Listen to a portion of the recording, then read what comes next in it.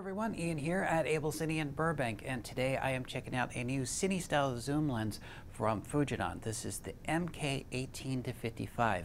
There's going to be a companion lens to this, which is the 50-135.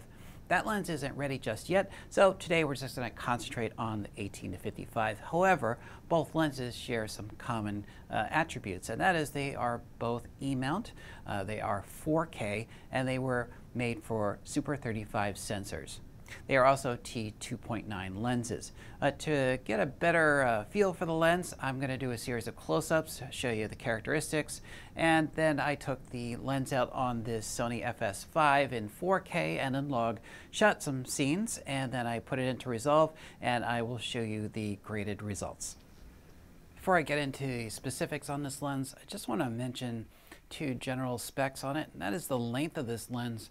From the lens mount to the end of the sunshade, looking at 9.5 inches, and the weight of this is 1,000 grams. It's a little over 2 pounds, 2.2 pounds. This is a cinema style zoom, so everything on it is manual. And I just wanted to draw your attention to the focus scale. This is a very interesting decision on Fuji's part because it's one of the few lenses that has both meters and feet on a cine style lens. So you can see that we have a reference line for our metric measurement, and we also have a line for the feet. We took this camera setup and we went over to one of our rental bays, and me and one of our interns, Sophia, set this up, and Sophia started or hooked up the Airy follow focus to it, and it's possible to do that because you can see here we have a gear on the focus barrel. That's a 32 pitch gear. It is the same pitch on all cine style lenses, so any professional follow focus will interface with this lens. And we use the follow focus, as you can see we rolled through here.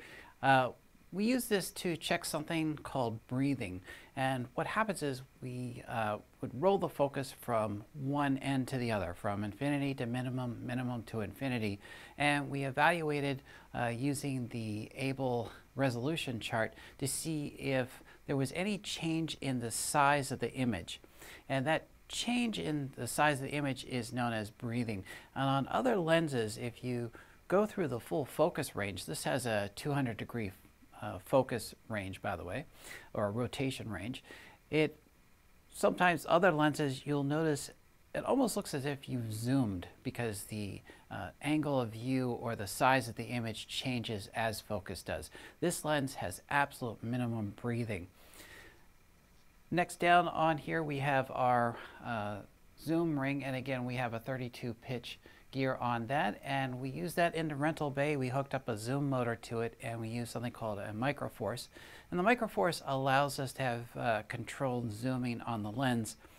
We used it to test for something known as tracking, and what we did was we put a white crosshair on the LCD of the FS5, and we matched it up to some black crosshairs on the Abel resolution chart, and we slowly zoomed out and we looked to see if there was any change in the overlay of the white lines or the white crosshair on the camera with the black crosshairs of the chart. If you see any drifting between those two, that is known as a tracking error, or it's a shifting in the image. And this lens was really great with its tracking. Everything looked very nice. The iris ring here has 32 pitch as well and is a T2.9 lens. Very nice to have that. That is the same stop on the 50-135, and when you couple that T2.9 with the base ISOs of our 4K cameras these days, it really gives you a great combination to be able to shoot in a huge range of different lighting scenarios with either no or minimal lighting setups. So combination of the T-stop and what we have available in camera ISOs make this very flexible. Now this lens, as I said, is a cine style, but it has borrowed a couple of attributes from E&G lenses. The first one is the macro adjustment that we have here, and what I did was the minimum focus on this lens is 2 feet 10 inches, If you have something closer than that, macro will allow you to get that. So we push the focus chart in really close. As you can see, Sophie engaged the macro here, and we got a very close focus. So it's a fantastic option. It allows you to not have to carry a macro lens in your kit, and it also saves you from having to put filters in front of the lens to get a close-up shot. In addition to that, we also have this black knob down here. If I loosen this, you're going to notice that this entire back section here starts to move. What that is a back focus adjustment. Back focus is something that we typically would have seen on E and G style lenses, and what it does is it allows us to make sure that the focus is accurate through the entire zoom range. Essentially how this works is you want to check back focus with the iris all the way open. You want to zoom in on something, get focus, zoom out as wide as you can, and see if that focus is still maintained. If it's not, you adjust the back focus, get it sharp, and then zoom back in and confirm that it's sharp on when it's zoomed in. Having that allows us to quickly and accurately check to make sure that the lens is optimally set up and ready to go. The front element has a threaded housing, and that will take 82mm thread-in filters. You could opt also to go with the outer diameter, which is about 85mm. It does come with a clamp-on sunshade.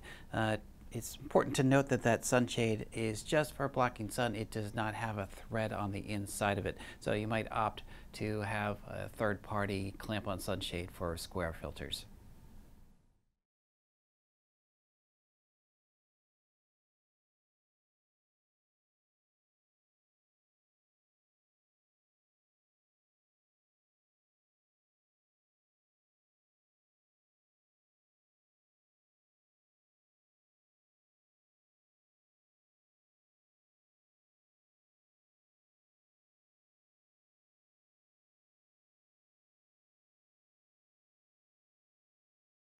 That wraps up my look at the Fujinon MK18-55 and the MK50-135 from Fujinon. Thanks for watching. I'll see you again soon.